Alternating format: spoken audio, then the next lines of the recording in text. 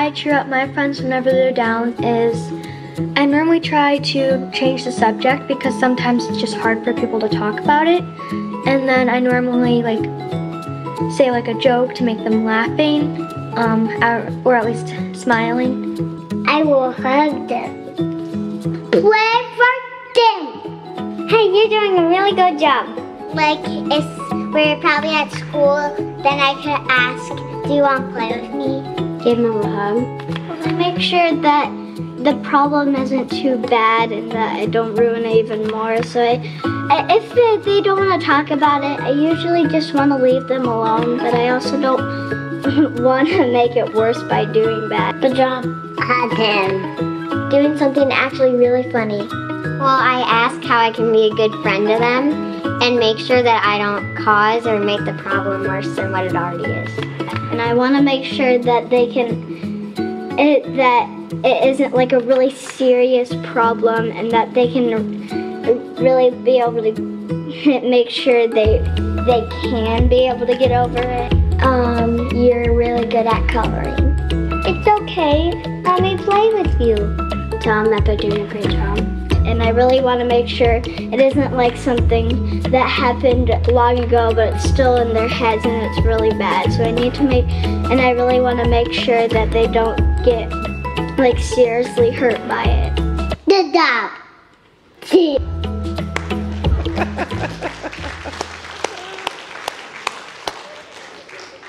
You know it's going to be a good service when we get to hear from our kids, right? It is going to be awesome. Lots of good things to encourage one another. And so that's what we're talking all about. And I love what June said up there. She said, I'll just tell them, you're good at coloring. So do me a favor, whoever you're around, if you're around somebody joining us online, just turn to your neighbor and tell them you're really good at coloring. Really good at it. Good job, everyone. Very well done. How many of the rest of you want to talk to Anna like I do? Because she had an answer to everything. Lowry's, you're doing good work there, my friends. Hey, welcome.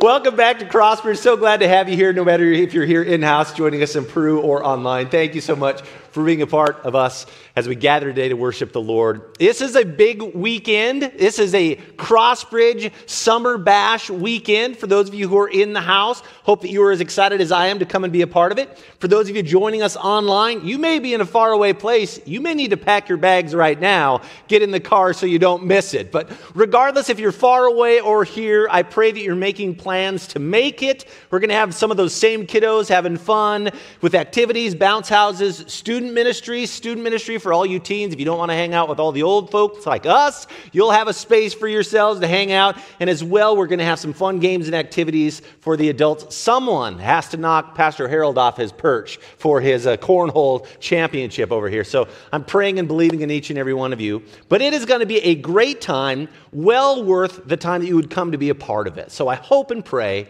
that what I just shared with you compels you to come and be a part of it, because it's our way of setting the environment to help you experience what we've been talking about this past summer, that life is better together.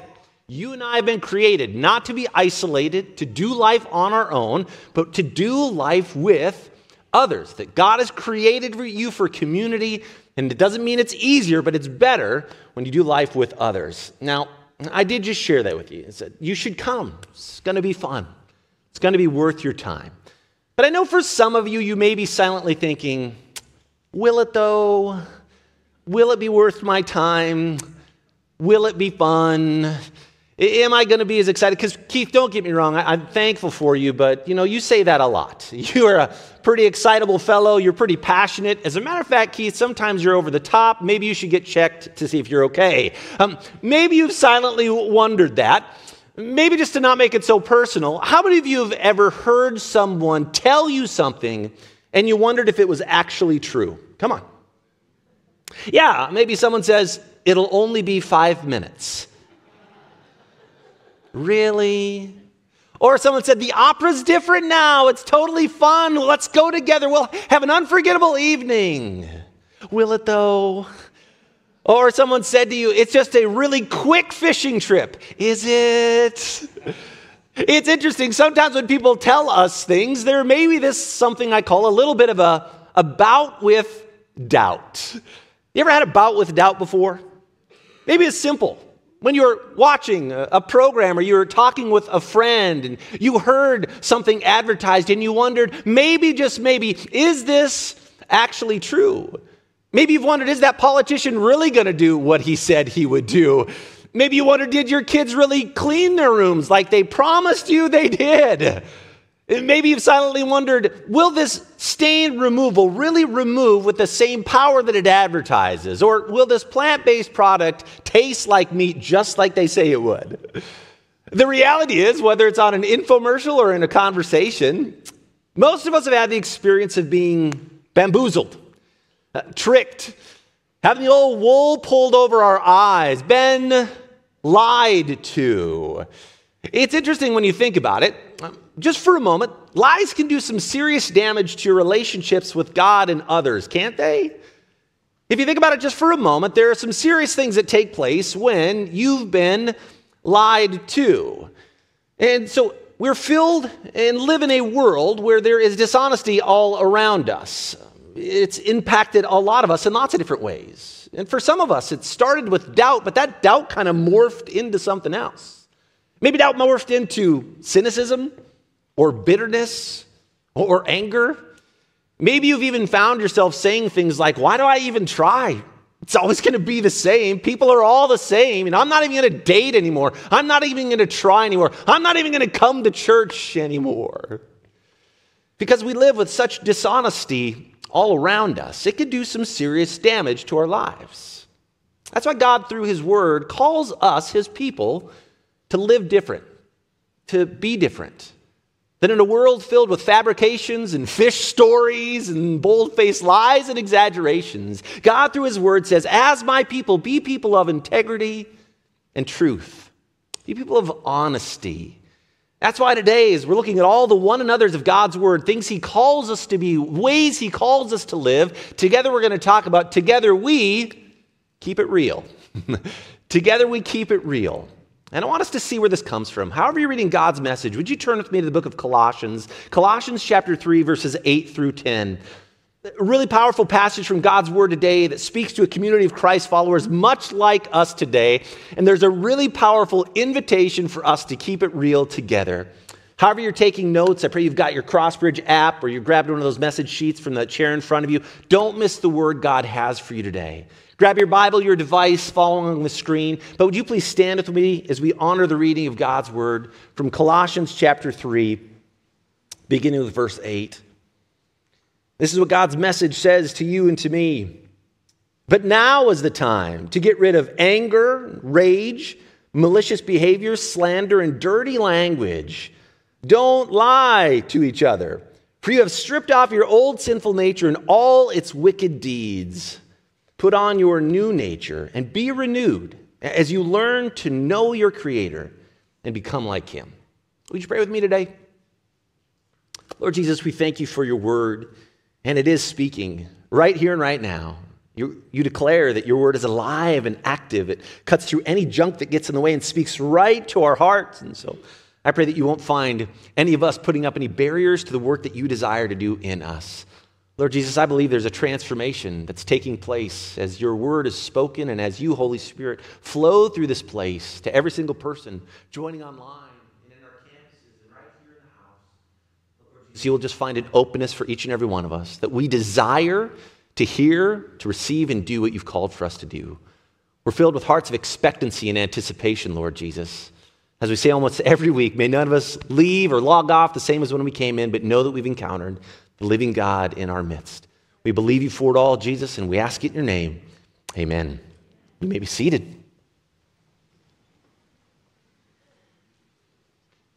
How many of you here would admit that you have been lied to before? How many of you would say that you have lied before? For those of you not raising your hand, congratulations, you got your first one, okay? Just for fun, let's turn to our neighbor and tell him the biggest lie you've ever... No, we better not do that. He might get in trouble.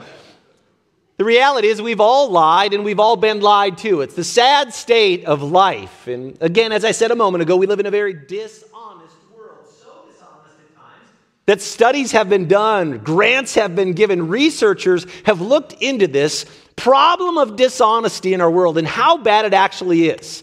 Just a few years ago, some researchers from the University of Massachusetts did a study. They wanted to see how dishonest are we. And they found out that in an average person, in a 10-minute conversation, a regular person will lie 3 times. It makes you think about your conversation you just had, doesn't it?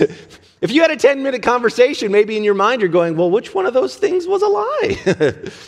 I thought about that, and they even went a little further in this study from the University of Massachusetts, and they said, well, when do people begin to lie? And they found out that most people begin lying at age 2 or 3 years old. Are you serious? Our sweet little babies? I'm sure it's not our kids. It's all the other kids, right? Our kids are those sweet little kids that would never tell a lie, I said jokingly. The reality is each and every one of us know what it's like to even have those nearest and dearest, those the youngest to us, say something that isn't always true, to be dishonest with us. It's a legitimate problem. And because we live in a world that's filled with so much dishonesty, from the earliest ages of our life, we try to do what we can to discern truth in the midst of the lies, don't we? And so even as kids, we begin coming up with systems to start to work in our conversations to know, how do I know that I really can trust you? How do I know that the words that you are saying are actually true? And so even as kids, we develop this little thing to say, if you really mean it, then I want you to prove it to me. And it usually starts when we're a kid with a little something like this, doesn't it? What do I got here? Pinky. And what do? If you're as a kid and you want to know, or you tell me the truth, then what are you going to ask him? Do you pinky promise? Oh, whoa. This is getting serious now. Because I'm not just talking. I'm pinky promising that thing. And man, as a kid, that was a big deal. But as you grew up a little bit, you found out that maybe it wasn't as big of a deal as you thought because you broke a promise and it was just a pinky promise anyways. And so there's not like a lot of accountability to this, is there? Now, you lose a pinky if you break a promise. Now we're getting somewhere, right? I mean, you see someone with no pinkies, not to be trusted, right? I'm just kidding. I was just kidding. That was one kind of starter problem because we live in such a dishonest world. But there was the coup de grace, the creme de la creme of promises. If you wanted to make sure as a kid that someone was being honest, you had this phrase that you would say. And you would look at that friend, that kid, that neighbor and say, do you really mean it? Yeah. Are you sure? Yeah. Do you cross your and hope to, and then what? Stick a needle in your eye. That's when it got real serious. Now, again, as a kid, I love how we process it together. Cross your heart, hope to die, and then after die, stick a needle in your eye.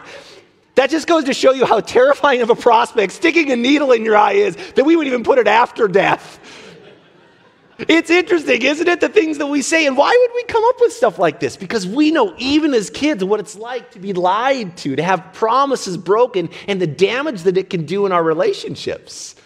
As adults, we've already chuckled about it a little bit, right? Pinky promises, cross my heart, hope to die. But adults, you know we do the same thing, right? We just come up with fancier terms. We call them contracts and guarantees. And we have harsher penalties if you break them, all because we live in a dishonest world. And for most of us, we know that there is something that happens in dishonesty. Dishonesty, it strangles the life out of us, out of our relationships. Almost every single week, I have conversations with someone as a pastor, and their conversations are centered around a breaking of trust, a promise that was made but that was taken away. And there's so many conversations such as a gentleman comes into my office and he says, but she said she would be faithful. Or a 13-year-old boy, dad said he wasn't ever going to drink again. A small business owner, they promised that they would pay this bill and now I have nothing left to pay my employees. What in the world am I going to do? I probably don't have to remind you because it's happened to you as well, hasn't it? And as you look back at probably in your life, there have been these situations, these circumstances that as you look in your life, the beginning of the breakdown in a relationship was when trust was broken, when dishonesty entered into a conversation or into your relationship. And the reality is there's a big cost to dishonesty, isn't there? There's a financial cost. There's a relational cost. There's absolutely a spiritual cost to it. And I don't probably have to convince you much of this because you've experienced it for yourself. That's why God looks at us and his people and he says, I know that's the way the world is around us, but when it comes to you, my people, I want you to live a different way. And for those of you who've kind of said, man, sometimes the Bible is kind of confusing, this is one of the most straightforward passages you will ever hear. Look again at what it says in Colossians 3:9. It just says this, say it with me, ready? Don't lie to each other. I wonder what God's word really means there. It means don't lie to each other. Be honest with each other. Tell each other the truth. Yeah. Now, it's such a straightforward thing, and we know this, but lying gets things really, really messy in your life, doesn't it? Again, don't say it out loud, but think about a time where you've been dishonest with someone. Things got kind of messy in your life, and especially in your relationships, didn't it? Because now you got to make an excuse for where you were that night, or you've got to hide the receipt, or even worse, you've got to call your friends and say, hey, you've got to vouch for me. If so-and-so calls, you've got to tell them that I was with you, and next thing you know, you've got a whole group of people, and you're trying to follow up on this lie, and on this lie, and on this lie. And what you discover is lies take bigger lies to stay hidden, don't they? And there's something that breaks down in our relationships, something that happens in these moments where God, through his word, says, because of the mess, because of the damage that it does, don't lie to each other. Be people of integrity, be people of honesty, be people of trust in your life and the way that you interact with other people. And most of us know this because as we look back, it's not our intent to be dishonest. It sometimes just kind of seeps into it, and we find ourselves just acting with dishonesty when we know better, we should do better. And this is why I love so much what God's word says to us. It says this. It doesn't just tell us what not to do. It actually tells us what to do next. It's not just, hey, don't do this stuff. God's word actually invites us to do something different. It says this, not just don't lie to each other. Look at verse 10. Put on your what? Your new nature. Audience participation time, my friends. Take a second and look at your amazing outfit that you wore today, all right? You guys are looking good, okay? Very handsome, very beautiful. For those of you joining us online, even if you're rocking your PJs, well done, okay? Isn't it interesting, my friends, that none of you woke up today and just said, how'd that get there, right? That you had to select what it is that you were going to wear today. Or if you're wise, you would let your spouse select it for you. And all the men said, amen, right? Sorry, guys, there's only so much I can do to help you, all right? But it's an interesting thing, isn't it, that you had to be intentional about this, that you had to choose to put this on, that it was a choice. You had other choices that you could make, but when it came down to it, you had to put on these clothes that you have on here today. In a very similar way, God, through his word, says, when it comes to these fork-in-the-road moments, you've got a choice that you can make. You can choose to embrace that old nature, those things that God saved you from. And earlier in verse 8, Colossians 3:8, it talks about them. Malicious behavior, dirty language, slander, anger, and rage. I mean, that's a road that many of you wouldn't want to go down. Many of you would look at your relationships and say, you know what I need more in my relationship? Rage. I need more malicious behavior. I need more dirty language. No, not many of us are looking at that and saying, that's exactly what my relationship needs. That would bring healing to my life. But isn't it interesting that God's word says in that moment you have a choice in which to do. Don't put on that old sinful nature. Instead, put on your new nature. It's a choice that we can make, that when those times come where we have a choice to choose to be dishonest or choose to live lives of honesty and integrity, God says, why don't choose that road of who I've called you to be, of what I've saved you from. Now, it's usually in this point of the message that people look at me and they say, Pastor, I love you, but you're so naive because you don't live in my world. And you don't know that sometimes lies are necessary. And Pastor, if you just worked with my boss, if you were in my spot, if you were married to my spouse, if you had my kids, if you had my dad or stepdad, if you dealt with my neighbors, you know sometimes you just gotta lie. And oftentimes people will come up to me and they'll use an example, a fun little story. And just I thought about one that I could share that hasn't actually been used, but I felt like it was fun and not too terribly offensive. So I'm going to share it with you anyways. Someone will come up to me and say, but Pastor Keith, what about my sweet little Mima? You know, Mima's 90 years old. And every week I go over to sweet little Mima's house and she makes her famous tuna nuda, lima bean, Velveeta cheese casserole. And she serves it to me and she looks at me and she says, isn't this delicious? And what she doesn't know is I throw up every night as she feeds that to me. And it is a terrible thing. And it's horrible. But she looks me in the eyes. Pastor Keith, are you sitting here looking at me and telling me I have to lie to my sweet Mima? Are you telling me that I have to be dishonest? What if she has a heart attack, Pastor Keith, because she's so shocked? Why are you so anti-Mima, Pastor Keith? Why are you so mean to Mimas? Are you anti-Mima? And I just want to say, no, I'm not anti-Mima, but I'm also pro-truth. There's a way to be honest and filled with integrity at the same time of really navigating these situations. And it brought me to a passage that is some that I've seen before, but I never really thought about it until I was preparing for this message. Proverbs 3:3, and I think it is so fitting for what we're going to talk about today. I wanted to show you this passage from Proverbs 3:3 here. It says, do not let, say it with me, kindness and truth leave you. Don't let kindness and truth leave you. Bind them around your neck. Write them on the tablet of your heart. Not like an iPad tablet, but like a tablet. A tablet of your heart. Don't let one of those first two things underlined say kindness and what? Truth. Kindness and truth. Two really important words that we have to understand when it comes to this passage. God's word says two very important things. Number one, absolutely speak truth. Absolutely, you've got to speak truth. And number two, do it with kindness.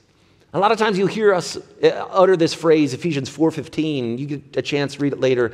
It says, speaking the truth in love. This idea that when you speak truth, you always want to make sure that you speak it in love. Never have one without the other. And in much the same way, we come back to this and we realize we need to be people of honesty and integrity. And at the same time, we also need to speak it kindly. So I'd look back to the sweet Mima conversation and I would say something like this: Mima, I love you so much. I'm so thankful that I've got a Mima like you in my life. And Mima, I got to be honest with you. Velveeta cheese, I think I'm allergic to it. I might be lactose intolerant, Mima. I'm telling you right now. But Mima, I need to tell you right now that even though that's not my favorite, you are my favorite. And I'm so thankful to all the love, all the care, all that you pour into this. How could I ever be more blessed to have a Mima just like you? My friends, that's truth and it's kindness. And I think sometimes we're not careful. We kind of come to these spots and we look for loopholes. We look for reasons why we don't have to necessarily follow what God calls us to do, as though somehow God hadn't thought through fully the ramifications. As though God looks at us and says, I'm sure dishonesty and breaking of trust will be fine in this part of your relationship. But each and every one of us would look back and we say, if you've ever been lied to and you find out about it a little bit later, you're not usually going to the spot of, no big deal.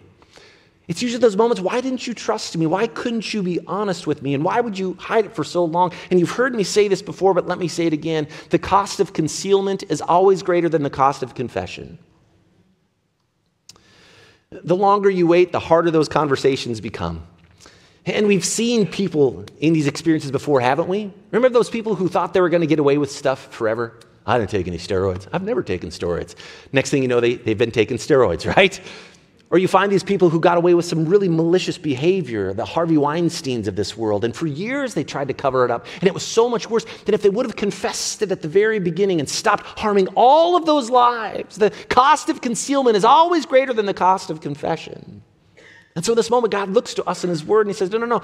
When it comes to that moment in the road, sometimes we look at, well, how can I be a little dishonest and maybe God will just be okay with it? What if instead, when we came to those fork in the road moments, we asked a different question? How can I be a person of integrity and truth in these times? How can I find a way to be truthful and honest in a way that improves, in a way that helps us grow and build trust with one another? I was thinking about this a lot in my life and in my ministry. I've been pastoring now for 23 years. And part of what I do as a pastor is you spend a lot of time with people at the end of their life. Spent a lot of time by a lot of people at their bedsides. I've lost track of how many funerals and memorial services I've done to this spot, but I've yet to have a person when I'm waiting with them before they take their final breaths on this earth and get ready to go be, hopefully with Jesus in all of eternity, for them to look back at me and said, man, I just wish I would have cut a few more corners. I wish I would have told people a few more lies. I wish I could have manipulated people a little bit more, a few more half-truths, a few more fabrications. As a matter of fact, sometimes, even in those moments, some of the hardest conversations for me have been after those people pass away and people find out some secrets about them, some untruths, some dishonesty in their lives. And the devastation that produces for the family is pretty dynamic. And unfortunately, that's sometimes the reality in which we seek when we choose to live lives of dishonesty rather than honesty and integrity and truth. But at the same time, I've been privileged to lead some services over some truly incredible people of honesty and integrity my grandfather-in-law and my father-in-law being two of them, and literally seeing these people who, even though things were so hard, and even though it would have been an easier road, and no one would have known any better if they just told a little white lie, and who's going to know, and what damage is it going to do, even though that seemed like the easier thing at the time, they chose instead to take that road that says, I'm going to put on my new nature. Choose to be who Christ calls me to be. And people of honesty and integrity in those types of services, to have people come up and say, the thing I love most about them was their honesty, their integrity. They took a stand when it wasn't easy. They were the kind of person I knew I could believe in, that what they said they would do, they would actually do. And those are the types of people that their relationships were solid, because you know why? Trust wasn't broken. People knew the type of life that they were living because Jesus shined through them. My friends, if you ever needed a greater motivation for a life of honesty, a life of integrity, a life of truth and of trust, I want to remind you of what the end of the passage says. If we will do this, if we will embrace our new nature, if we will be those people that Jesus calls us to be, people of honesty, integrity, I want you to see what the result is. Here it is, Colossians 3:10. As you learn to know your Creator, and say these last three words with me. Ready? Become like you become more like Jesus. More love, more grace, more hope, more peace. And as I joked a little bit earlier, some of those things we see in Colossians 3:8, malicious behavior, dirty language, the things that no one wants in their relationship. Anyone want to agree with me that sometimes we just need a lot more Jesus in our relationships? More truth, more grace, more love, more peace. That's the result of when we live and choose to embrace a life of honesty and integrity, even though it's not easy. So, what does this mean for you? As you look at your relationships and you come to those fork in the road moments and you've got a choice to make, instead of looking for loopholes, instead of looking for ways out, instead of looking for ways of how close can I get to this lie without actually lying? What if instead we asked a different question that said, Lord Jesus, how can I pursue truth and honesty and integrity? How can I put on my new nature and in so doing become more like you? I want to invite you to stand, and I invite the praise team to come up today. We're going to close with a song in just a minute, and it's a great song, Christ Be Magnified in Me, and I think it's a perfect fitting song for what we're going to talk about today. But I also, if you're anything like me, I need a reminder of this. So today I want to provide something for you, because it's easy for us to talk about it now and even in our minds say, yeah, this is going to be a great thing. I'm really going to do this. But I need this help not just on the weekends. I need it on Monday morning. When I see that neighbor, or I talk to my spouse, or my kids come back into town, or when that really annoying coworker stops by. And so today we're actually going to give you an opportunity when you walk outside of these doors. And for those of you joining us online, I'm going to invite you to let us know in the comment section. We'll actually take care of one of these for you. But you're actually going to be invited to grab one of these little stickers with this verse on it. And it says, put on your new nature. And my invitation is maybe to do that very thing. Maybe as a reminder of what we've been talking about, that you could leave it where it is, or you could actually put that on. Maybe on your Bible, in the cover of your Bible. Maybe on some place where you need a reminder of honesty and the importance of it. Maybe that place where you're tempted to be the most dishonest, at your workplace. Maybe over the speedometer of your car. Just kidding. In those moments and times, what would it look like to be intentional? Hey, you're going to put something on. What would it look like if we put on that new nature that Christ has called us to be a part of, so that we can grow and become more like Him? I pray that you'll do that today, and that Christ would be magnified in our lives, that people look at you and believe, I can trust that person. And as Christ works through you, in those moments say, Jesus, I need you. Would you be that presence in me, giving me the strength to do that which you've called for me to do? Would you bow your heads and close your eyes with me today? I just want to pray over you today. Lord, we live in such a dishonest world. And there's so many times and places where maybe we were even thinking about that, but I just want to focus on ourselves for a moment. Lord, it's so easy for us to take a shortcut, to find a loophole.